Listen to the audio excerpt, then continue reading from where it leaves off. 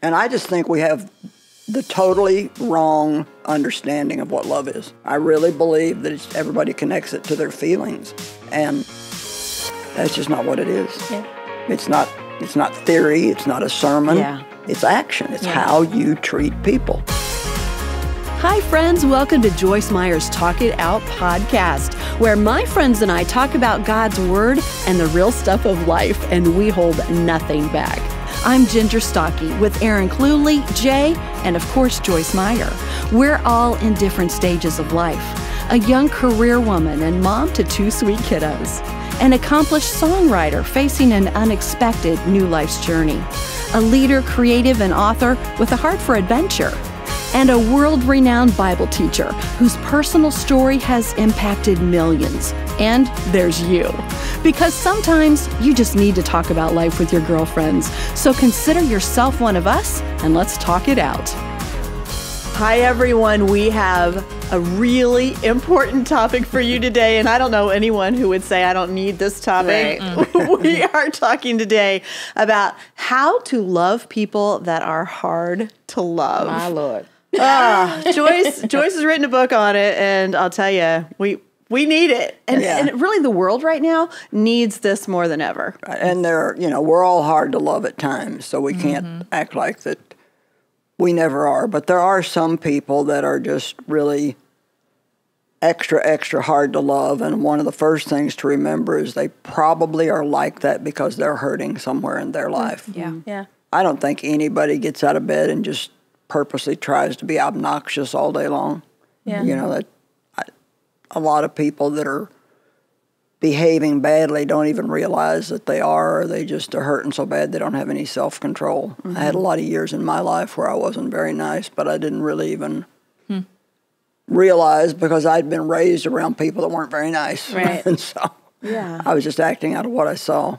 And been through a lot that shaped your personality at that time. Right. Yeah. That there are so many people that we come across every day that we don't know what's happening behind the scenes. Right, yeah. And how their worlds are just turned upside down. Yeah, and if something has to be done about all the hatred and the anger that's in the world today. And I don't know any way to try to get people to change other than to convince them it's a one-by-one decision. Everybody has to make their decision. And if enough Christians, because there really are a lot of us, if enough Christians would just make the decision. Yeah. Because it's not just unbelievers that are mad and angry and certainly not. unforgiving. The Christians, we can be the worst sometimes. Yeah. True. And very judgmental and critical, and we think that what I believe is right and nobody else knows anything. And that attitude, the Bible says in Ephesians 4:32 or 29 that it grieves the Holy Spirit. Yeah. And that's, when you really think about that, that's bad. Yeah. And since He lives in us, if He's grieved, I think we feel that grief too. So I think a lot of people are unhappy. Yeah. And they don't even realize it's because of their own attitude. And the really important thing that I hope to try to get across to people through this book and the different teachings is that love is not a feeling. Yeah. There is a type of love that produces romantic feelings, but it's not the agape love that Jesus has for us, that God has for us. He loves us in a way that has nothing to do with our behavior. He loves us literally into wholeness. Yeah. And people get married on feelings, and then when the feelings are gone, they get divorced, or when something doesn't turn out the way they thought it would, they get divorced, or somebody hurts them, they get divorced. And we have to learn that love it's a decision that you make about how you're going to treat someone. Yeah. All people. Yeah, all people. Yeah. All people. That's the simplest way I know how to say it. So we're going to get real practical and give some help for all of us because we need it. Yeah. We need really to know how to do this better. Yeah. Right. But first, we're going to start with a little clip from Joyce teaching. She's going to tell us about how, this is such great news, even the disciples had a hard time getting along sometimes. So let's listen to this. Then Peter came to Jesus. This is all just one verse after another. It's all the same subject. Then Peter came to Jesus and said, how many times can my brother sin against me and I forgive him and let it go? As many as 7? I think that's interesting. You know, Peter had probably heard the rabbis teach, which they did teach in those days, that we must forgive 3 times, but the 4th time we don't need to forgive. I don't know where they came up with that, but that was what they taught. So Peter figured that Jesus' standard would be a little higher, but he surely didn't think it would be any more than 7. Why would Peter even ask a question like that? Well, I'm totally convinced that those 12 disciples did not all like each other and did not all appreciate each other. There's enough information in the Bible for us to know that there was competition between them. They were jealous of each other. And I think it's pretty plain that Peter had a little bit of a hard time with John's personality. I mean, how would you like to be Peter, bold, aggressive, doesn't use a lot of wisdom with his mouth, quick-tempered? How would you like to hang out with somebody who calls himself the disciple whom Jesus loves? And John wrote the book of John. And he said that repeated times. I am the disciple that Jesus loves. And his whole personality was different. He was just real relational and hanging around, loving Jesus. And Peter, he's a man of action. He wants to go do something. And so they had issues, just like we have issues with people. It is, you know, this myth of finding anybody that's perfect is just useless, because everybody may be a rose, but they come with thorns. There's good, there's strengths, and there's weaknesses in everybody. And the more you are with any one person, the more they are likely to irritate you in some way. And these 12 guys live together all the time. So you're all poking each other and like, oh, listen, I love my husband tremendously, but he does things that irritate me.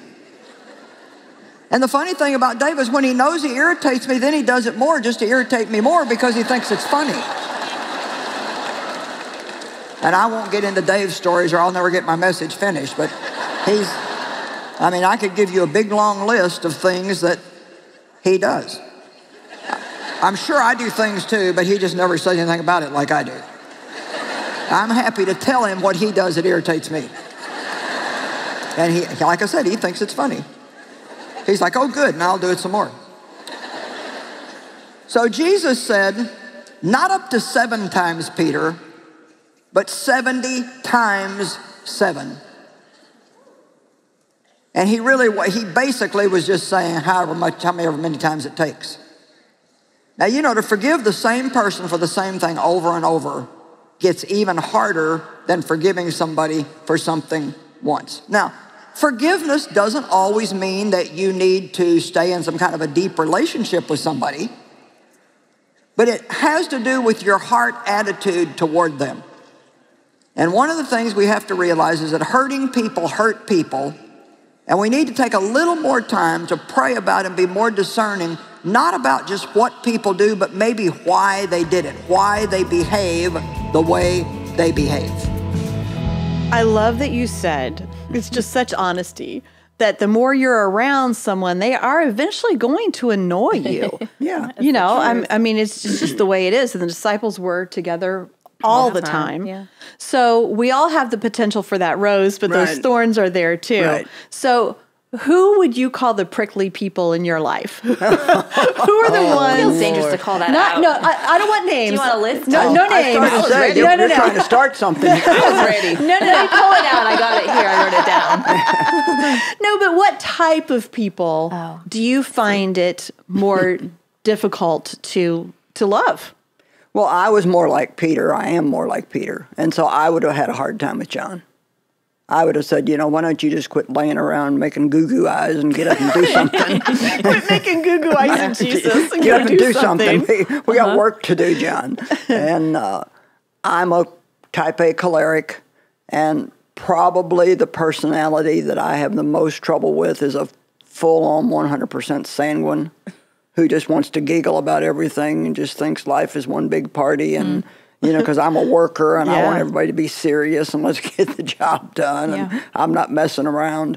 And one of the things that helped me more than anything to get along with people was finally getting it through my head that God did not create all of us alike. Right. Mm-hmm. And really, to a certain extent, people can't help the way they are. Now, obviously, if it's something that's against the word, then we need to work with God to change it. But I mean, if you're a fun-loving person and that's your motivation in life, that's the way you're going to be. And if you're a worker like I am, that's the way you're going to be. And so, Dave is real laid back and easygoing, and I've wished numbers of times I could be like that, but I'm not like that, and I'm not ever going to be like that. Mm-hmm. Yeah. Yeah. And what about you guys? I'm pretty similar to that. Like, I'm pretty type A. I like to get things done.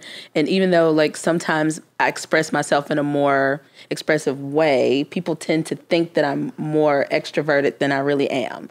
I'm pretty introverted, honestly, in real life amongst the people that I care about. And so people tend to want me to be on all the time, so that the sanguines of the people of the with world. Unfair expectations. Yeah, because they create this narrative of who they think I am, and expect me to live up to that versus who I truly am. That's one, and then another one is like when people like to sweep things under the rug, under the I guess the vice of saying let it go, instead of like having the hard conversation and really getting to it. And then, especially if we love each other, like to talk through it. You like to deal with stuff. I like to deal with it. I like to deal with it.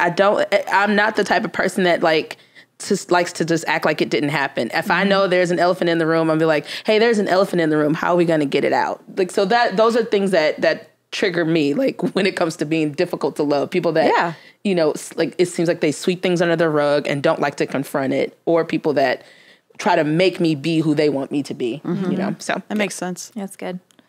People who complain a lot, I have a really hard time with. If those who see a glass half empty kind of view on life, which is probably really annoying to them because I am so glass half full, and they're probably equally annoyed by me. But that it is draining to me, and it is just hard for me to feel that much empathy when there's not that much. There's good things happening too. So you're real positive, and people that are real negative obviously are hard for you to deal with. Yes, and they probably feel the same about me. Yeah. And I also, similar to what you're saying, Jay, I have a hard time with people that I feel controlled by. And so this, I'm sure we'll talk more about this. I experienced this even with my husband in the past couple of years.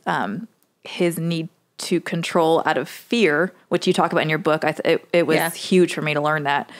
He was operating out of fear, so that made him hold tighter, which made me want to back off and say, no, I'm not doing that with you.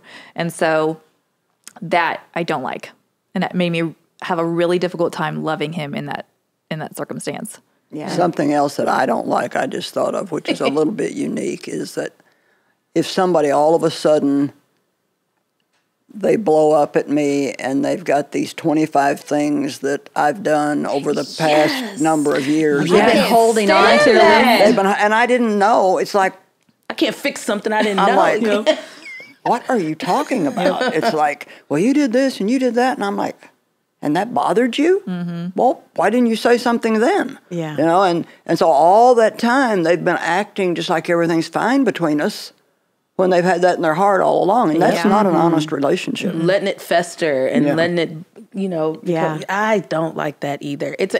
But then people like me, if little things, and I'm sure that this makes me difficult to love to some people. Like, if little things do kind of aggravate me, I don't say every little thing, but I am one of those people like, hey, that hurt my feelings. So I don't, and I'm sure that annoys people and makes people think I'm complaining or nitpicky, but I do because I don't want it to fester. And then every time I'm around you, then you do something else and just piles and piles and piles. I am one of those people that are like, it's not a huge deal, but when you said that did kind of rub me the wrong way, and so I could see how I can be difficult. And yet the to other side of that is the Bible says that love is not touchy. Yeah. So you have to find a balance in that. Otherwise, everything will get on my nerves. Huh? Yeah. I didn't like that. I didn't like that either. I didn't like that. What about you, Ginger? Who do you have a hard time with besides me? We said no specific names. Well, wait a minute. You didn't deny it. You know I love you, Miss Joyce. No, I have so many similar ones. As I'm listening to each one of you, I'm like, yeah, that person's really hard too. Yeah. So you begin to realize, wow, I've got a lot of problems. Yeah, right. I don't think I like anybody. Because the people who are negativity just pours out of some people. And I do have a really difficult time with that. It's like, find something to be grateful for. Right. Think of a solution instead of a problem. I mean, those are all things that are really important to me. And it is interesting how, like what you were saying, Jay, the things that are important to us are often the things that annoy other people, you know?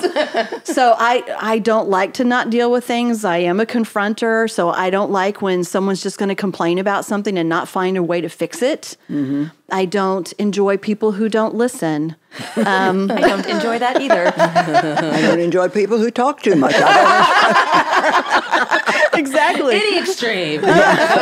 So there are so many different things. And I think digging into some of those practicalities of, okay, why, like what you said about Mike, why does this bother me so much? Right. Yeah. And how can I handle it differently? Right. It doesn't mean that I'm going to love it. Sure. But I can love the person who's doing it and maybe find a way to work through it. You're right. It is very good to examine your own heart about why does this bother me so much? Yeah. And a lot of times the only answer is because I'm not like that.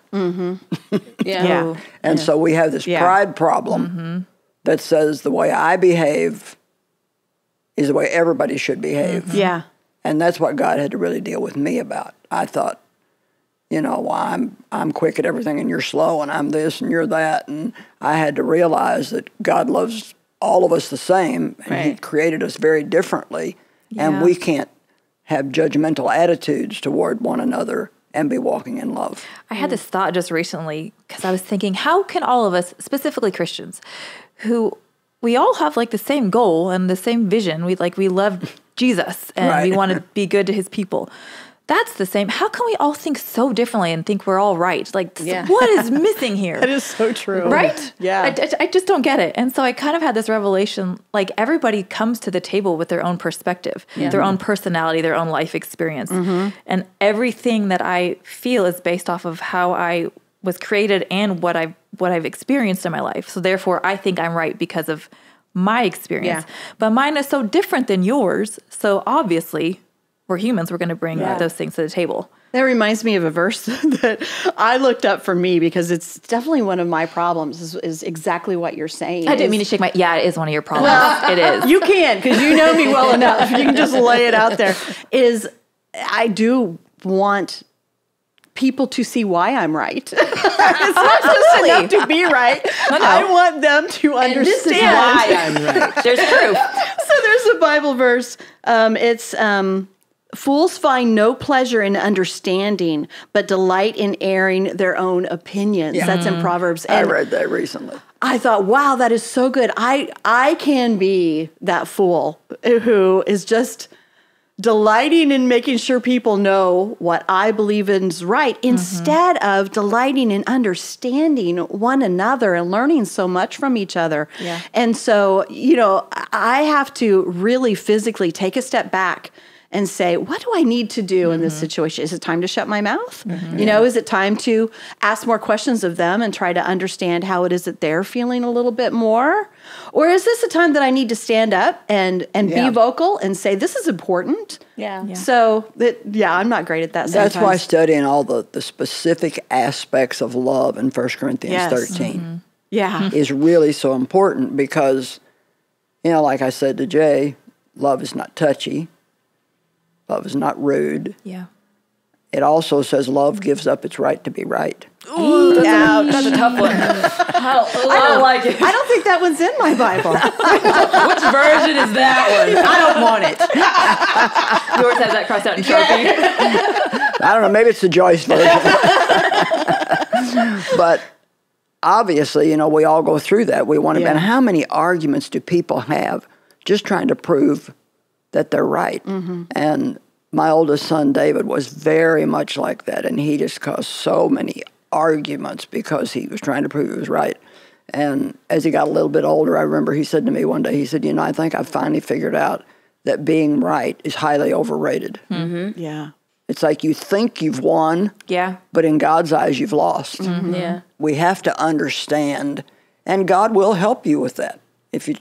I just encourage people watching to try that the next time you have a bad reaction to somebody, or even just to say, now, why don't I like that person? Yeah. I had that experience because it's very unlike me to naturally not like someone from the get-go. Yeah. Mm-hmm. Usually I need a good reason. Mm-hmm.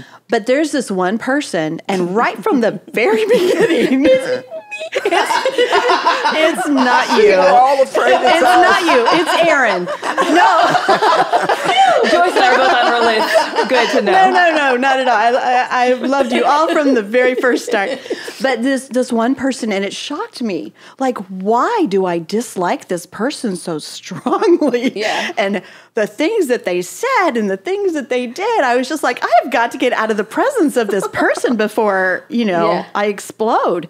And I finally realized that they very strongly, in the way that they looked and acted, reminded me of someone else that had hurt me, that I had a very difficult relationship with. Interesting. And once I got that, it really did help. It didn't make it completely go away, let's be honest, but it taught me how to love them in spite of the things that were hard to love. Yeah. I had the same situation with if I came up across anybody that had a personality like my dad's, I instantly just didn't like them. Mm-hmm.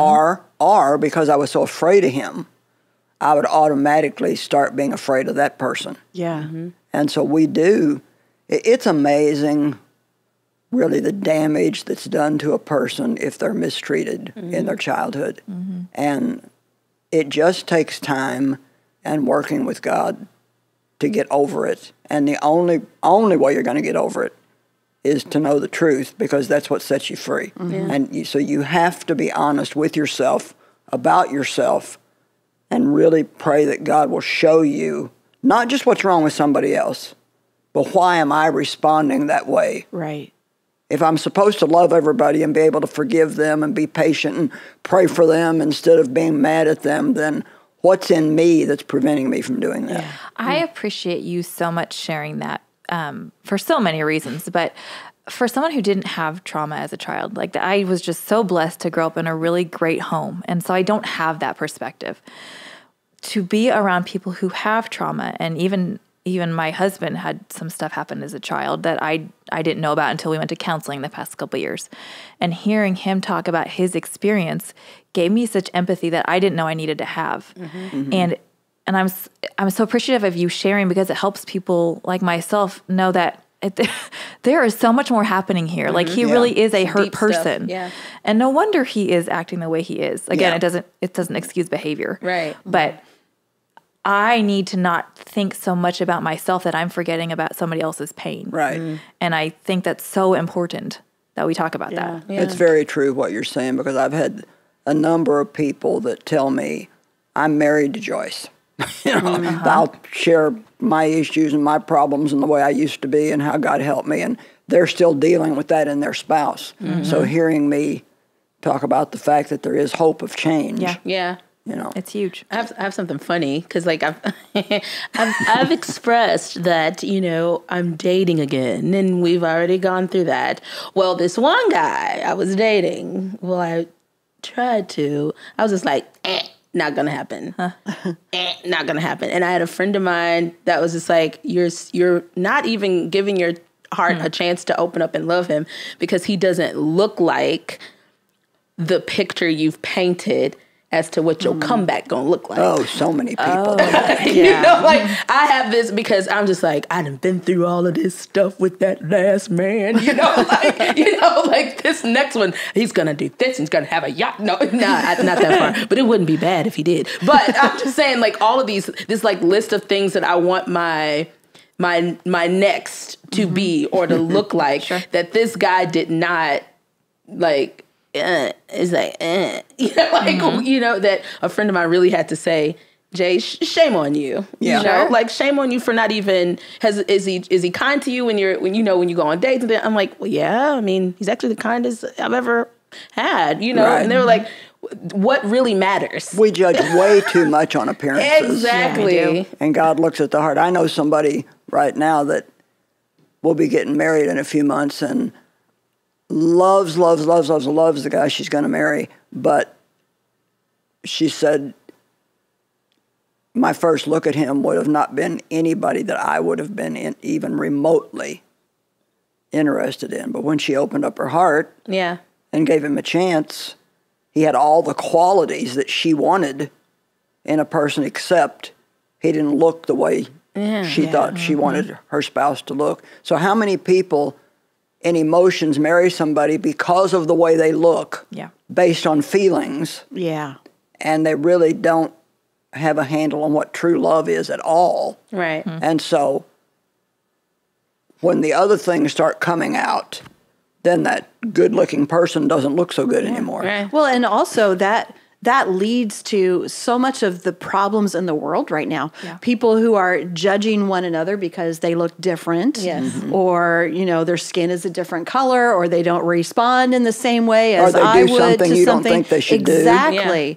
So I think this conversation is so much bigger than just our relationships, which are hugely important. Absolutely. But it's societal. It's about culture right now. It really is. And there are a lot of choices that we have to make that says, I need to know who this person is before I decide, if I'm going to be their friend or not before I write them off. Yeah, right. I mean, it's just, it's so much division. And you kind of touched on it, Erin. There's so much division in the church. Yeah. Like, I mean, you got the different denominations within Christianity that are warring against each other. And it's like, so it definitely goes beyond romantic relationships, husbands dating and things like that. It's big. It's about, can I love my neighbor when we disagree on things that we believe the Bible says? Right. Because we have people that are believing certain things that two different people that are devout Christians that believe this scripture says this. It's their interpretation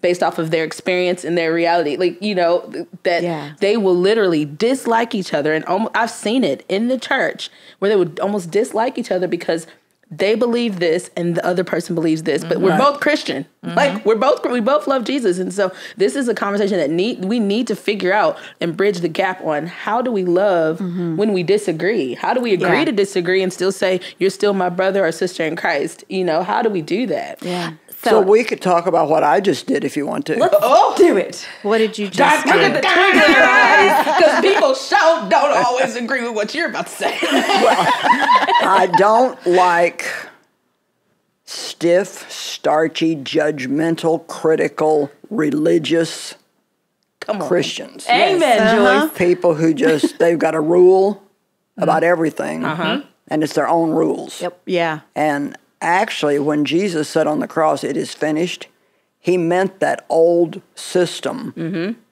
of legalism. Right. Now, obviously, we still follow the moral laws of the Old Testament. Right. But all of the rules and regulations and the dietary laws and all these, there were certain materials you couldn't wear together and sacrifices, and you couldn't, everything was you couldn't do. Right. And so a lot of people today, well, some people, I don't know about a lot, they really believe that, like, having a tattoo is very sinful. And there's a scripture in the Bible, right, that you think they're getting that from? Well, in Leviticus, and I don't know the exact reference, it says that you should not cut your body for the dead. Right. For like some kind of remembrance for the dead. So right there's your motive. Right. You know, people often don't look beyond the motive. So there is a scripture in Isaiah somewhere, and I wish I would have brought these references with me.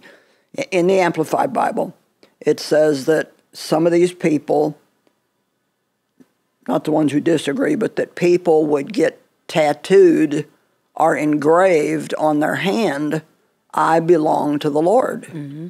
And I just thought that was so neat, you know, to actually put a sign on your body for the devil to have to look at all the time. Every time. That's commitment. You know, because the Bible does say in Ephesians that we are marked and branded by the Holy Spirit as God's own. Mm-hmm. So actually, we do have a tattoo on us that the devil can see, every one of us. Mm-hmm. It's just not one with ink. Right. So I recently was in a situation where all the stars lined up, and I got 2 tattoos. Yeah, you did. Not one, I got one on my 2. back. I have a cross on my back that says I belong to Jesus. And I didn't put it where everybody could see it. It's my own business. It's between me and God. And I just wanted to make that statement that I'm his. Yeah. And then I had one put on my foot that people can see that says love, and I did that to always remind me to walk in love. That's great. Love it. Yeah. And so I thought, I've only shared it in one meeting, and I didn't know what I'd get. But I mean, people got up on their feet. They were clapping and cheering. Now, I know that we will get some letters and some phone calls and some comments that people believe that is sinful. But you can't find that under the new covenant. Right. And Jesus looks at a person's heart. And so it's why people do things that matters so much to him. And so, you know, I had an experience one time. I walked in a Starbucks, and there was a girl there waiting on us. There were some other people with me. And her hair was about 4 different colors and going in about 5 different directions. Sounds like my kind of gal. She had tattoos and piercings everywhere you could have them. Well, my religiosity, you can feel it stand up. It's like, this girl has got issues. She's one of those wild, we just wild ones. You just start building a picture around who they are. Right. But there was a man with us from England who was more mature in that area, and he had gotten over all that a long time ago. So he just kind of stepped around me a little bit, and he just said, I love your hair. How do you get it to do that? And he just struck up this great conversation with her. And so really a lot of times we as Christians say that we want revival. But the truth is most churches, if they had a revival, they would be so judgmental about the people that came in. Because they're not all going to be pretty like you and look like you. And some of them may have tattoos and they may have piercings. But that doesn't really tell you anything about their heart. Yeah. Wow. I think that's so good. It reminds me of when I watched The Chosen. And so you got to see the series, The Chosen. The Chosen. About Jesus. Sorry, I only gave you like one word. And Most everybody people can probably guess know what I'm talking about. I did not. You did. I said The Chosen. Girl, what's that? Yeah. Joyce and Ginger helped me there on that one. Oh, it's good. You should watch it. Watching Jesus and how he related to people, they did such a good job of depicting him. And it made me see him in a whole different way, that he's not letting you get away with things if your heart's not in the right spot.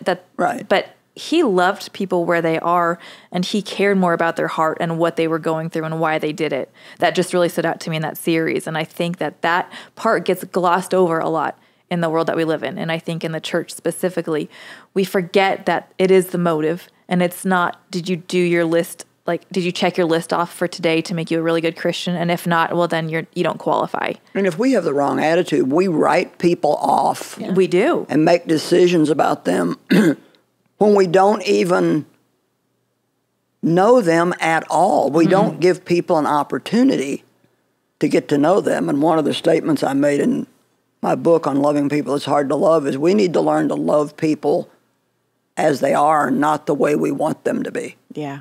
And that doesn't mean they're right about everything, but you're certainly not going to change them by hating them. Mm-hmm. Yeah. So we have to set the example, and that was one of the things that Dave did for me that is part of the large reason why I'm sitting here today is he loved me as is. Mm-hmm. And he prayed for me to change, but he knew that he could not change me. So he didn't try to. And we're always trying to change people, and the more you try to fit somebody into your mold of what you want them to be, the more they can't stand you. Especially if it's somebody like you said who doesn't want to be controlled. Yeah. And I'm the same way either. It's like, Dave loves to help me, and he tells me about I was gone last week for a week, and he picked me up at the airport, and I wasn't in the car 3 minutes when he had already given me 3 pieces of advice.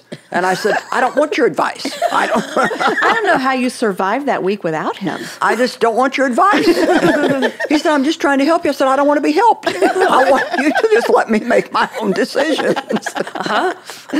We go through that all the time. He just wants to help me. Yeah. And I'm, like this morning, I was using one of these little things that you pick out threads with. I was trying to get a tag out of a piece of clothes. And he was like, don't do that like that. He said, you're doing it toward your face. I said, I have been doing this for years. I am not going to stick my eye out. Of course, at this point, we've been married so long, we just make a big joke out of it. Well, I love the fact, and you mentioned this in the book, and you mentioned it earlier, that loving people doesn't mean justifying what they did or what they do. Maybe you've been hurt, but still loving them in spite of that. And it also doesn't mean you have to have a relationship with them necessarily. No. And it doesn't even mean that you have to like them. Yeah. No. You can love them and be kind to them and treat them in a loving way without liking them. You think about people in the world that maybe you're having a hard time loving right now. It may not be that way a year from now. There were times in my kids' life, and I love my kids like crazy, but there were times that I did not like them very well. Oh, yeah. And I would say, I love you so much, but I'm not liking you right now. Yeah. And I just think that's kind of a release to people, is to realize that it doesn't mean that everything's perfect. Right. People don't have to be perfect to love and God's them in a not godly asking way. you to be abused or let somebody walk all over you. But even if you have to leave somebody because they have abused you, you still need to love them. But what does that mean? I think it's important for us to get that on this program. Yeah. Jesus laid it out so plainly. He said, you forgive them, you pray for them, you bless and do not curse them. And to bless means to speak well of, and to curse means to speak evil of. So you have to stop telling everybody what they did to you. You can't talk about them in a bad way. And if your enemy's hungry, you feed him. And if he's thirsty, you give him something to drink. So it's become so clear to me that if you hurt me, that doesn't mean that maybe I don't confront you or we don't talk about it. But if it's getting nowhere and we're just going to be arguing, it's not my place to hate you. Yeah. It's my place to pray for you. And if you pray for somebody on a regular basis that's been mean to you, you cannot keep hating them very long. You will be able to forgive them because that prayer will work something in your heart. So you pray for the person, you stop talking bad about them, and you get willing, if they have a need and you know about it, that you will help meet that need, no matter how you feel about it. I get emotional thinking about this, right? Because I've done a lot of work to try to really love, the people that were a part of what destroyed my family. Yeah. And I'm thinking about, I think it was chapter 16. I think and that resonated. Even the title alone is just it's just too hard. Yeah, or it's not fair. As you see, it just said and it said some things may be hard, but they're not too hard.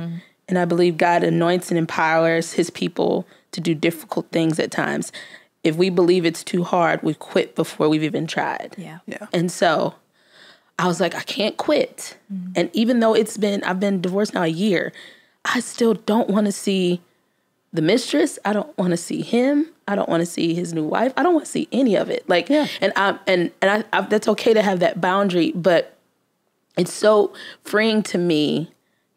And I oftentimes take it for granted, you know, that we're able to sit here and discuss with you, you know, like you're a general in the faith. Like people always say that. And I'm like, yes. And she's amazing. She's cool. She has cute little, like, she has a tattoo. I didn't even say that. I'm just like, she has cute polish on her toes, little flowers and stuff. Like, she's just so fancy.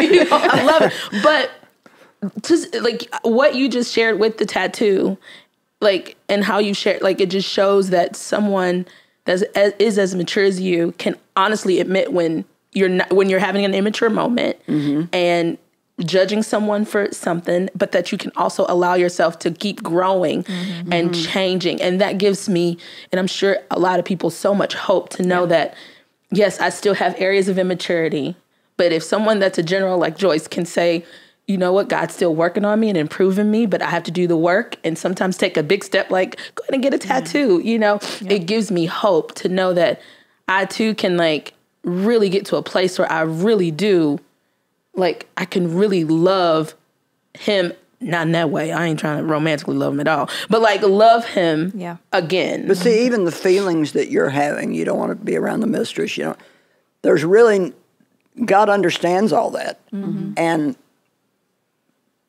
but that's not loving them.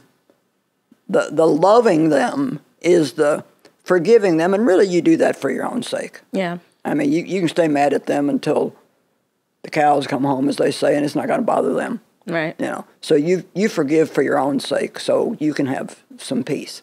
They may not deserve your forgiveness, but you do deserve peace. Right. You pray for them to be happy, pray for them to have a good relationship. Jesus. Yeah, Jesus.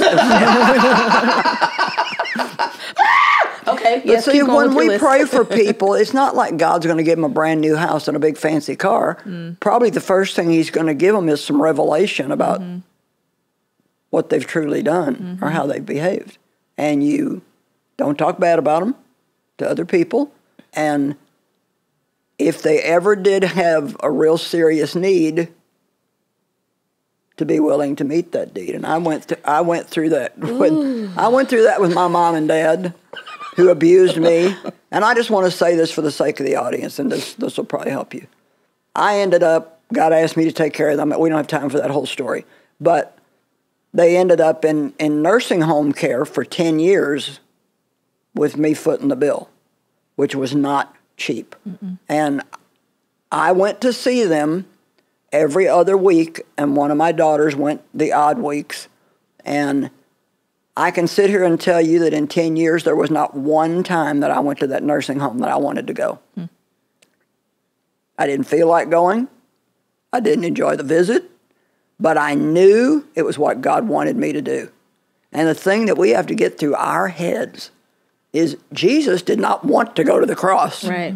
He asked the Father 3 times to take this cup from me. Yeah. But he always said, but I'll do your will. Yeah. And so that's the thing, if we're ever going to get rid of this problem, is we have to stop living by how we feel and justifying our feelings and say, I'm going to live in obedience. I've been, this past week, it's like everything I'm looking at is obedience, obedience, obedience, obedience, obedience.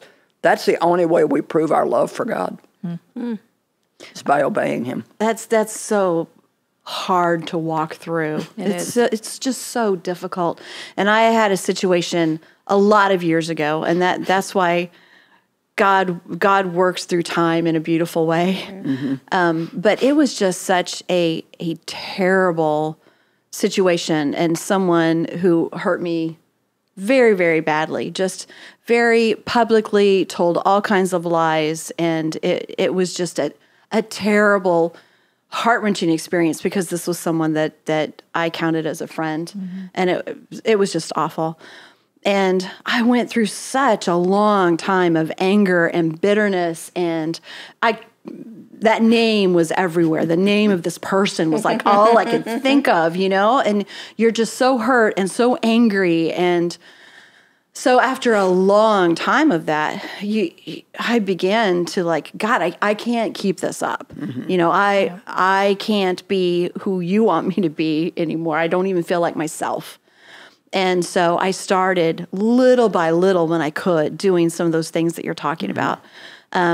Stop telling everybody else about that person. Right. That was one of the things. That's a big step right there. It was hard. Because every time you talk about it, you stir it up yourself. Yeah. And when it's that much in the forefront of your mind, it comes up all the time, you know, because you just want people to know. Yep. And so then the other one was the hard one of begin praying for good things for this person and forgiving. And I'll tell you, I didn't even realize it until years later. And I could not remember this person's name. And to me, that was like God saying, I've done this complete healing in your life where I have taken the hurt from your mind. And I still pray for that person. I still do, because what happened still comes up. Because I remember their first name and I pray for them. But I honestly cannot remember their last name. Which is a huge, huge step. And to me, it's just a miraculous thing that God has done. And at one point I was like, what is wrong with me? I need to remember that. And God just very gently put on my heart, it's like, no, you don't need that in your life. Right. You don't need that now. Yeah. And so I'm just so grateful for what God does when I couldn't possibly do it. Well, I am really trusting God that this book is going to help lots and lots and lots of people, because there are so many people, just our discussion here today, who are literally making themselves miserable and ruining their lives over a feeling. Yeah. And God just asks us, he demands that we love one another. Jesus said, I'm leaving you with one commandment. Yeah. If you do this one thing, then everything else is going to work out all right. Yeah. Love people the same way that I have loved you. Yeah. And Jay, you've already come so far. Yeah. Yeah. I feel it. Yeah. And I feel it, and I feel closer to God because of the anger and frustration and almost hatred. And I feel like there's a thin line between that, you know.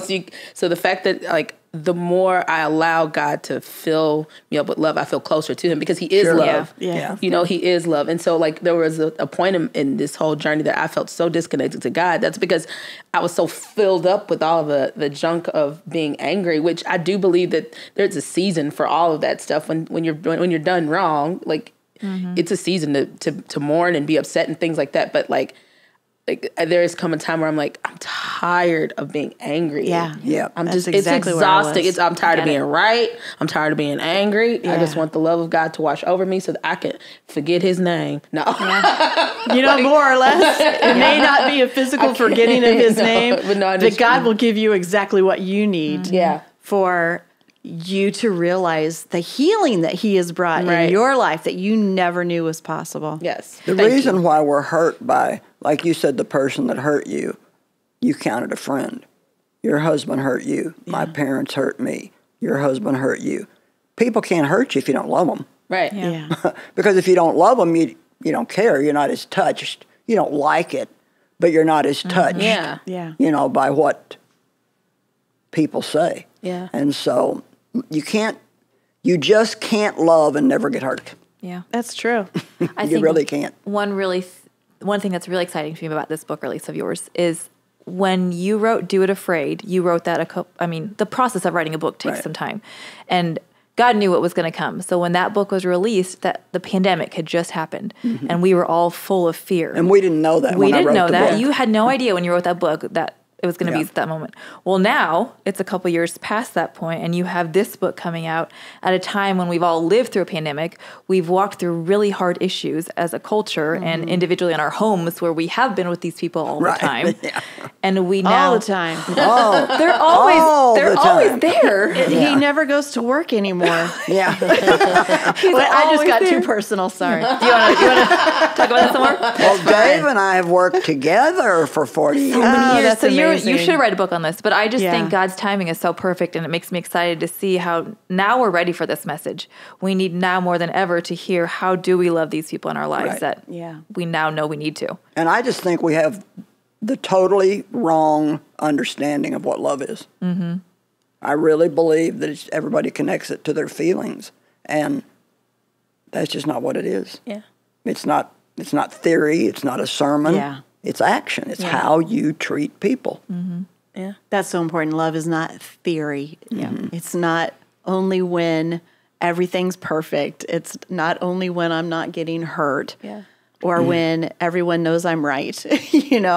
Love is something that only God can help us really do in the way that he wants us to. So we have Joyce's book available for you today. Of course, if you would like to get it, go to joycemeyer.org/talkitout, and you can get the book for any amount. We just want to make sure that you're getting what God's word says about how to love in the way that he does, and see how it changes not only your life, but your family's life, the people all around you. Every step that you take that is kind of a swallow of your pride and a lot of hard things, every one of them will be worth it in the long run. Right. So it's always do that thing today that you'll be glad you did later. Right. So we want to make sure not only that, but that we let you know about something else very, very important, and that is that our women's conference is so soon. It is right around the corner. It's the Love Life Women's Conference. So Joyce is going to teach you more there about how to love those difficult people, and we can still have you join us. It's not too late. You can still register. You can be there in person. September 22nd is when it all begins right here in St. Louis, Missouri. Or you can join us online either way. So go to joycemeyer.org and find out how to join us. We're all going to be there. We're going to have so much fun. And it's our 40th anniversary, 40th Women's Conference. Please come and join us. Yeah, yeah. Well, I do love you all. We love you too. So much. It's so good to know that. It's so good to know that we are on the good Write that list. down on that list. You're not on the bad list. Say it. I love it. I love you all. I love you all. And we love all of you too. And we'll see you next time. Bye. Bye. JoyceMeyer.org/talkitout is a wonderful place. Go there for today's resource, to check out all of the episodes, and to get to know us a little better. Please don't forget to subscribe wherever you listen or watch Joyce Meyer's Talk It Out podcast, and let us know what you're thinking. Your voice is important to us.